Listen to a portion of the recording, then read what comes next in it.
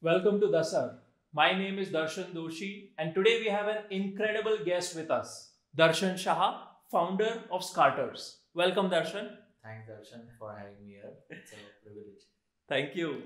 So let me give a quick overview of Darshan Shah and Scarters brand.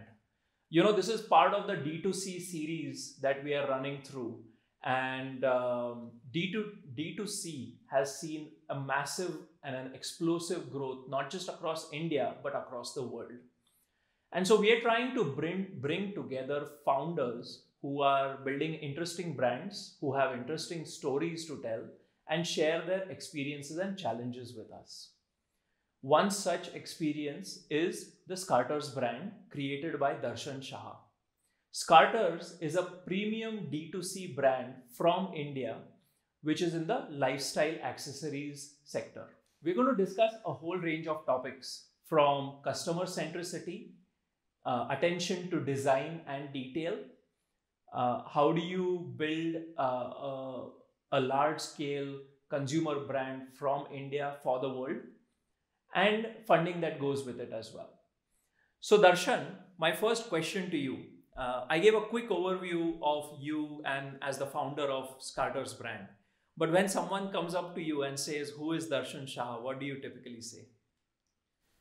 Well, I start by saying that born and brought up in Pune, very proud to be a part of this city, and come from a background where my grandfather was a doctor. He ran a 100-bed hospital in a small town called Down. And my father, has been a serial entrepreneur. He didn't go that way, and I've seen a lot of businesses started, transitioned, failed, succeeded.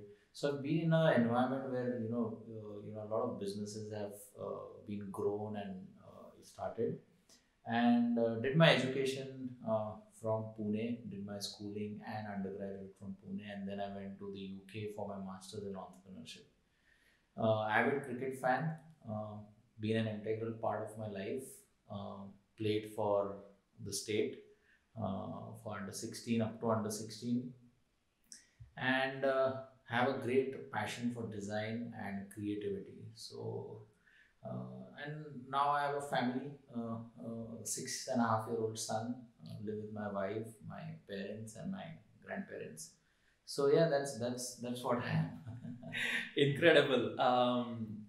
I'm a big fan of Parag Shah, your father as well.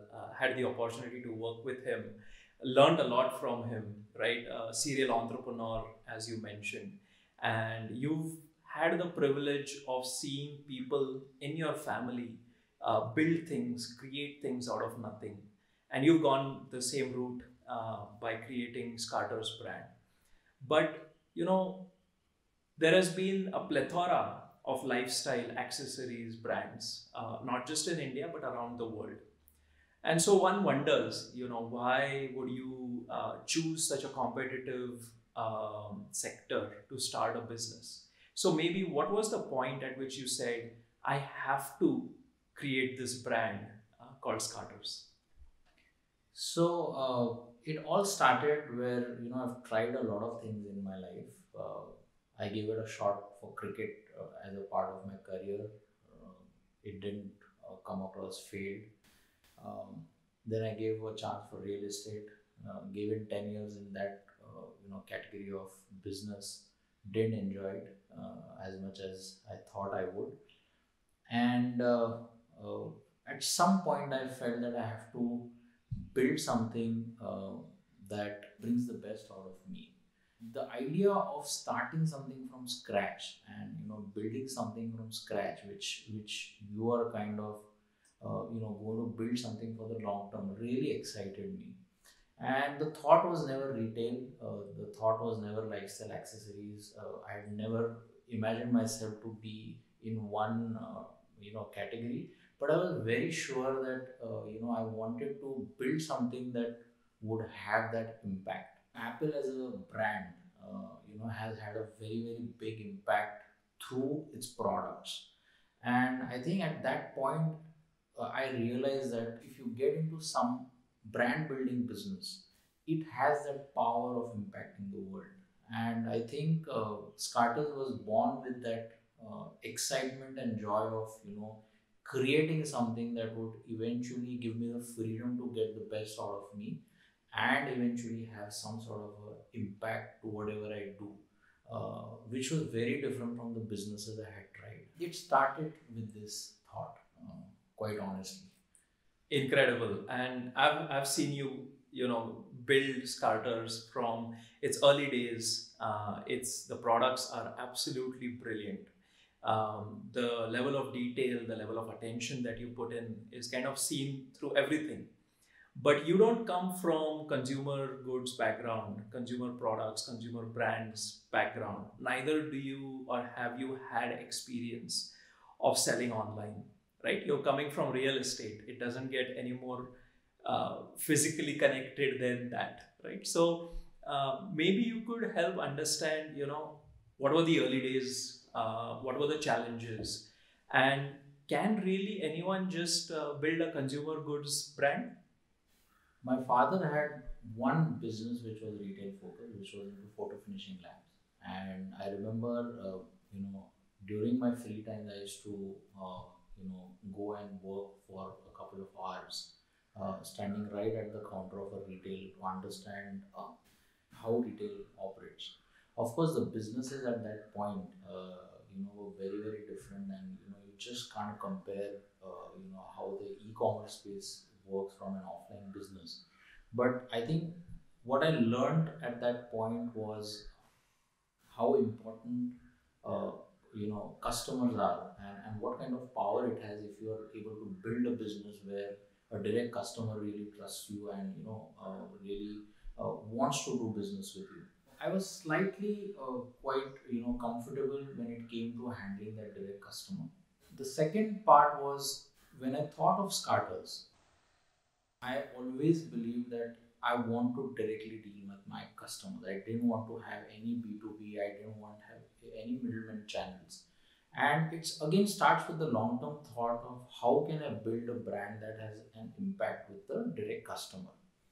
So I think I worked with a certain, I prepared myself with certain mindsets which helped me really, get into the space where, because e-commerce was very new, this style of business also 4 or 5 years back was not very very settled, well settled in the Indian context.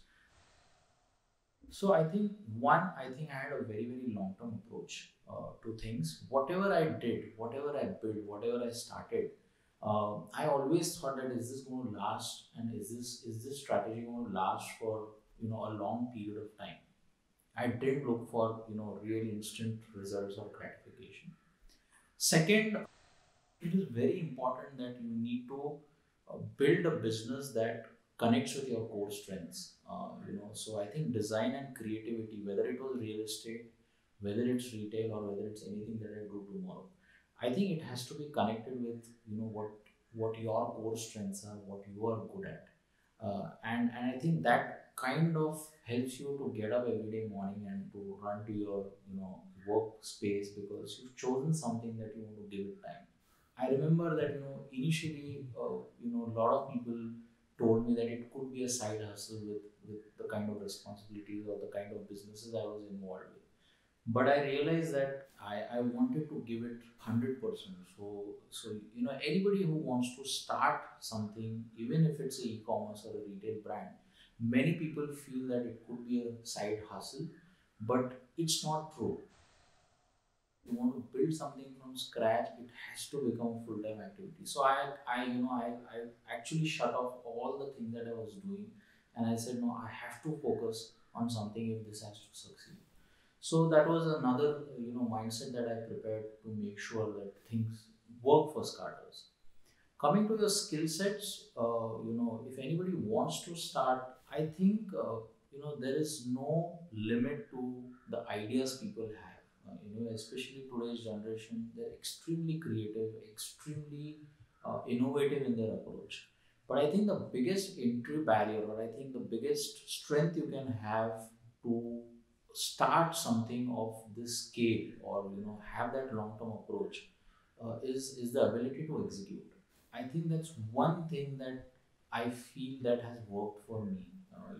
The ability to execute what you think, dream, and convert it into reality. And I think that's been the biggest advantage or the entry barrier of not many people able to actually put that idea into execution. So I think if one really has this kind of a mindset, develops a certain skill set, to make sure you execute well, uh, then I think it is possible, no matter what background you come from, or whether you have had some experience or no. And I think there's the third most important thing in this is you should know your weaknesses also, and those need to be filled with certain team members that need to help you. So I was very clear, what my strengths are, and the weaker, loopholes, or I would say where I know I'm not good at. From day one, I started plugging in the team members to make sure that gets taken care of. I think it kind of evolved in this manner where I tried to bring in some sort of a structure, some sort of a focus, and some sort of a dedication to things. My next question to you is about design. I have found in all my interactions with you and what I see online with Scarters brand, you have an absolute attention to detail, to design. Everything that you do seems to matter a lot to you. So where did that come from, right? And as a consequence of your attention to detail, what is a unique experience that your brand customers get, which otherwise may not be, wouldn't be there? So right from a customer who looks at your brand, to what he experiences while buying the product, to the photography that you've done, to the guy who's going to deliver this parcel to you, and the intricacies that are involved in that entire process, uh, it itself is a design, to me. The way I have worked on this platform is, um, you start with the end first, and what's that expression that you want your customer to feel when he gets a Scarters product. And then to get that and to achieve that, what is it that you got to do to make sure that Scarters finds one slot, in every buyer's brain, because Can you elaborate on that, with an example of one of the products that you provide? correct. And so, just what you said, how does it actually play out? Talking of psychology, I feel it's not a transaction. So what we did at Scarters was, delivering and buying the product, and the commitments based out of a transaction are a given, and that every brand on this planet has to do and will do it. A brand like Apple, whenever you love the unboxing experience, you love when you touch their products, you love the packaging, you will save it. When Steve Jobs lost his life, I remember, uh, I had actually felt something very, very deep and a void. And I realized that it's through his products that finally he's been able to touch the customers. So at Scarters, I kind of thought of what are the things that I could do to make sure there is some sort of human connect that I build with my customers.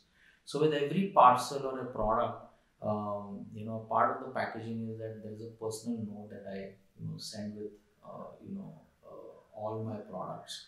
Um, it's updated every 3 months. So I actually sit down and write with the current scenario what I want to talk to my customers. I'm very honest in that it's not a marketing, or it's not about the products, or it's nothing to do with service. It's just like a conversation that I build with my customers. And I think what I've been able to do is, with this human connect that I've been able to build along with the product, you do things that are not expected, and it's like gifting your wife on her birthday. And if you're able to start, do 5,000 uh, you know uh, deliveries that create some sort of a surprise, you are actually touching the same sentiment of every individual. And I think doing these small acts, from a letter to some sort of a communication to making them part of building a brand, uh, it's kind of a family that now wants Carters to do well. On the physical side of things, whenever we have a very very simple way of deciding what it would be, what ideal way it would be to deliver someone. And especially coming to e-commerce, your expectations of what you see on online, you see something that looks amazing, that feels amazing. When it's actually delivered, uh, 99.99% of the times you are disappointed, because I have been a part of that. So, what are your views when you think about Scarters growing over the next few years, or any other person who's trying to build a brand in its early days? How should they look at differentiation? So I try to not look at where it is heading, as long as I'm in a business where I know I'm on the upside, and it's not something that's melting. So my approach here has been, and something that probably someone wants to start out. One thing that I've done is, you need to benchmark yourself very very clearly. And I think it really boils down to where you benchmark yourself. If you benchmark yourself with a Pune brand, you're going to, you're going to just be slightly better than someone who's venturing out of a Pune brand, or with something that is more local in nature.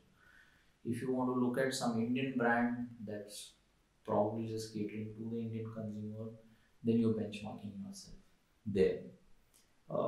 What I've done is actually benchmark myself with the best. I'm far far away from that, but what it does, it really pushes you up there with someone who's already succeeded, somebody who's already doing something very well. And once you try and execute and achieve something that the world's best guys are doing, brands like Nike or Apple, or study their packaging, study their products, study the way they are communicating, study the colors that they are using, study their listing, study how they are selling in the world. The moment you put yourself, with brands that you eventually, want to be like, it really puts millions of competitors, back there, where you can't even compare yourself, with whom you're competing. And I think that gives you that edge, if you're able to execute something that the best of the best companies or brands are able to do. So last 4 years and going ahead, actually I have just those plans of continuously benchmarking with what new they are doing, how they are actually approaching, the retail and the online space and the consumers. The moment you start feeling and comparing yourself with brands, who you eventually look up to, it really helps. It really helps. The tough path is, how well can you execute. And even if you're able to achieve 50% of what they are doing, um, you sure shot will be something that gets noticed, even though there is so much of competition in this space. My question to you is, how do you view revenue growth, profit growth, and the fact that you have, say, a 10 or a 20-year horizon? But how do you think about, getting funding, or the challenge of working capital? Maybe some thoughts and experience around that. Sure. So I feel that in the current environment, everybody wants to start big, and they want to climb the ladder very quickly. And uh, I have 2 or 3 principles that I have stuck to, and I believe in. And you know doesn't mean it's going to remain with that you know belief when you want to scale things. But there, the way I started, I said I want to start very small. uh, for me, freedom was very important. If I want to build something to a certain stage, um, doesn't matter if I have limited resources, it doesn't matter if I have limited capital. I started Scarters with a mere capital of about 8 lakh rupees. So capital is not the most important thing to me when you start out. And I kept very, very simple and small expectations that, grow slowly, start small, make all the mistakes. Your failures will, kind of help you to become better and bring it to a stage where now you are very, very confident of scaling it. One. Secondly, I feel that, if profitability for me is something that I feel is connected with integrity also.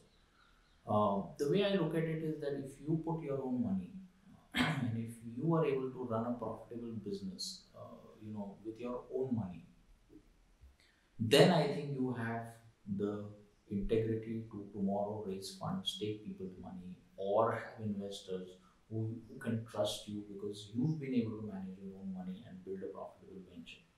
So I want to reach that stage where, you know, with my own money, actually, I have built something profitable, which talks a lot, which requires patience, which requires time, which requires integrity, which requires learning from your own mistakes. And I don't want to do it at anybody's cost.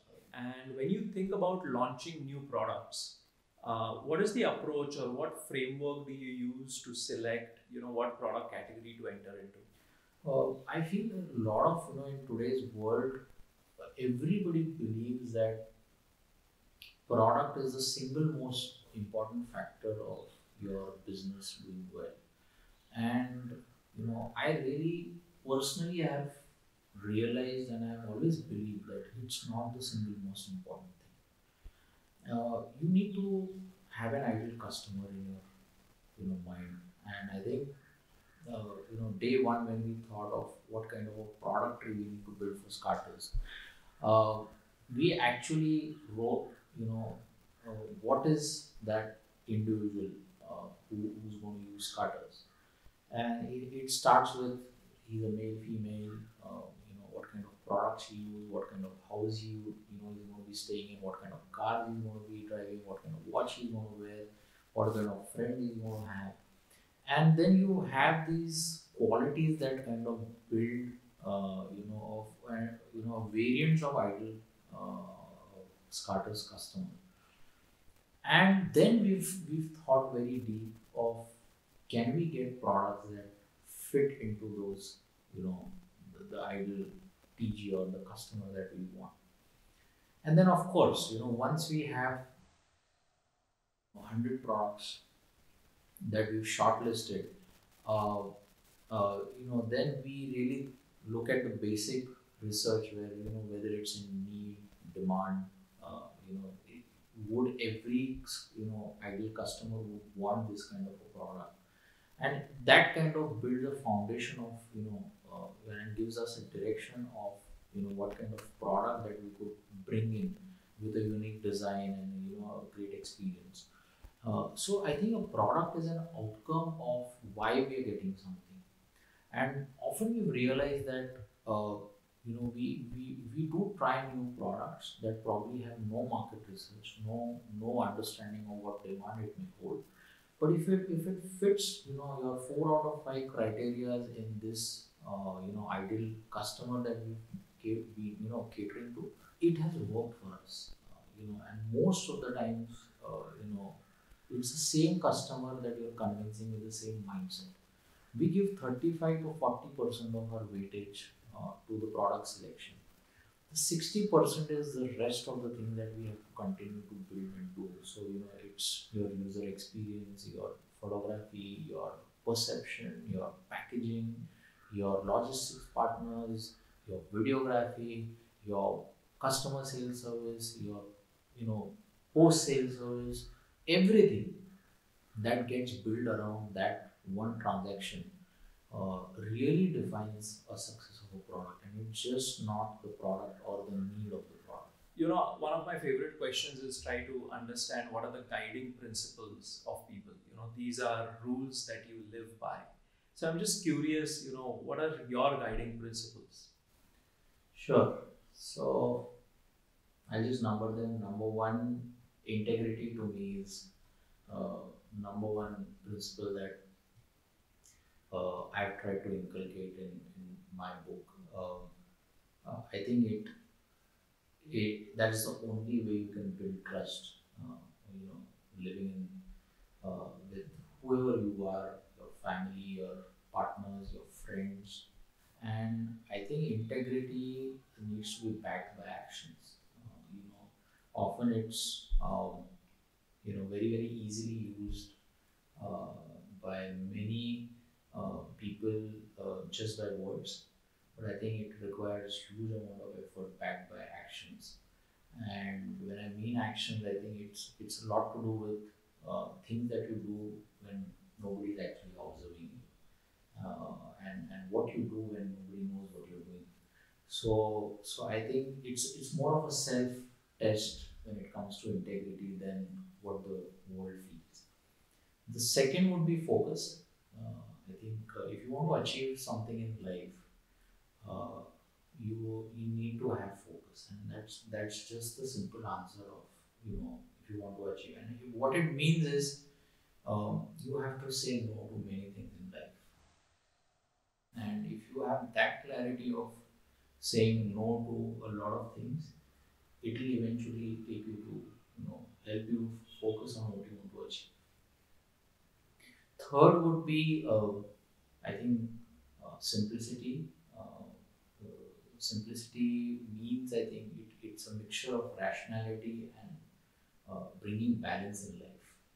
So often people get very swayed with passion and emotion and EQ, side of life, which is very important, I feel. But I think rationality is the only way you can get balance in your life, and I think it is very important also to be rational and to look at both sides, and eventually it will make life simpler. And the fourth and the last part I think is very important to me is humility.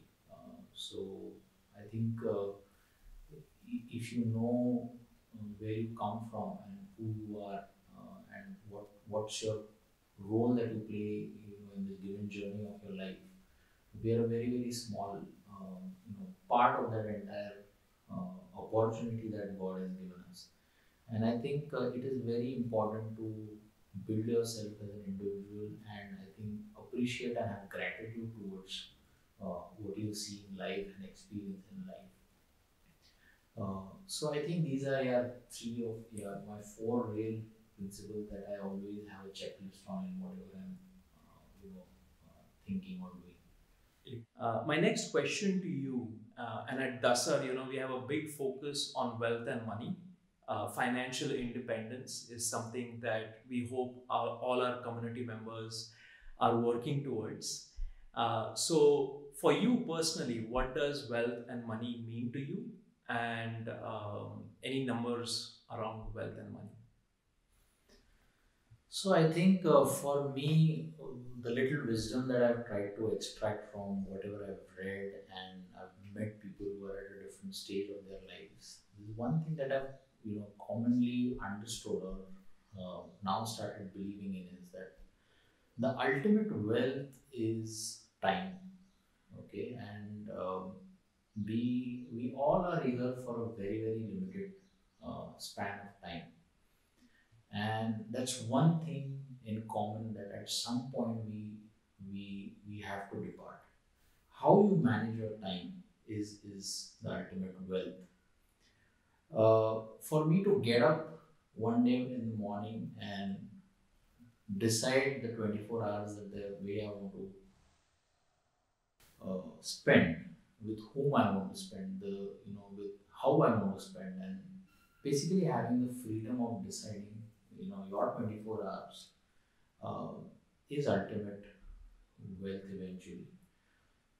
And I think often people mistake your bank balances will give you ultimate wealth or happiness.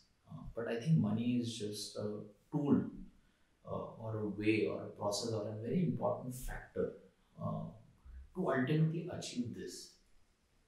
So the way I look at it is, uh, you know, my motivation for money is to ultimately, get this 24 hours the way I want to live. And if money is an integral part, putting that in perspective, I will do anything to make sure that happens. And in an Indian context, that amount or that money, that is not really very far. If you have, if you want to live a very very good, nice, comfortable lifestyle with no compromises, in an Indian context, you don't really need millions. You can achieve that, without any compromise. And I have a man that if you want to spend a month where there is no compromise, I think in an Indian context, 10 lakh rupees a month you can live probably the world's richest man. If you want to spend time in India, that's the most you can realistically spend. So I think at a time where you can really do that and have 24 hours with you, and then you have this freedom. My last question to you, Darshan, is if there was one thing that you want to see change in this world, what would it be and why? I think the world is really moving towards instant gratification, and I've seen it, 10 years back and what we are today, and I see my next generation, facing is that we all are getting used to this, instant approval and gratification.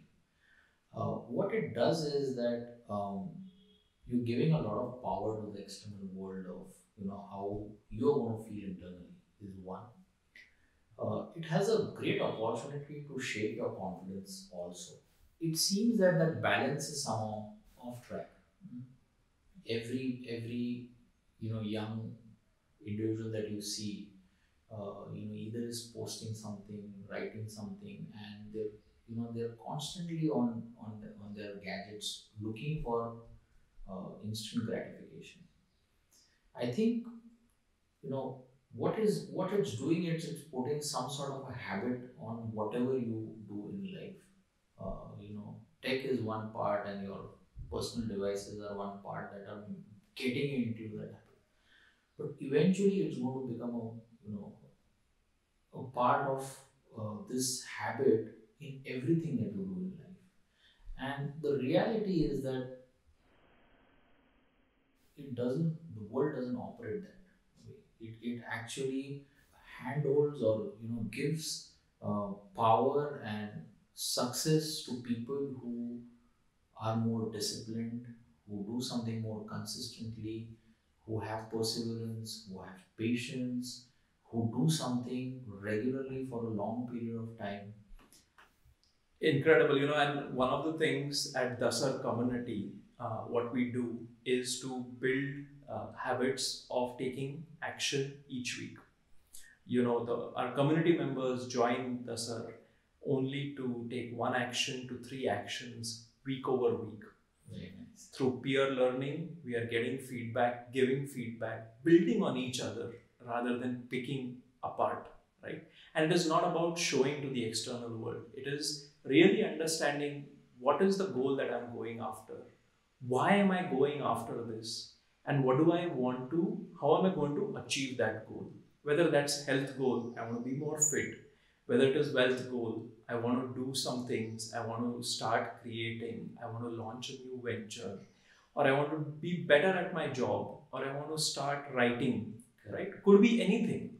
But you have to do this week over week so that maybe by the 100th week, you're going to be a different person and you're going to be the person who you aspire to be. Right? And so that is what we also believe in. And so thanks a lot for sharing that as an example. So this has been a fantastic podcast with Darshan Shah, founder of Scarters, one of the top D2C premium brands from India. We decoded a lot about how do you build a premium consumer brand from India, how does capital play a part, how does design, your approach to product development, and a whole range of topics including behaviors, guiding principles, taking action, and more. I hope you found this useful. I've learned a lot. I continue to learn a lot from people such as Darshan Shah. So Darshan, thanks a lot for joining at DASAR podcast. My pleasure, Darshan.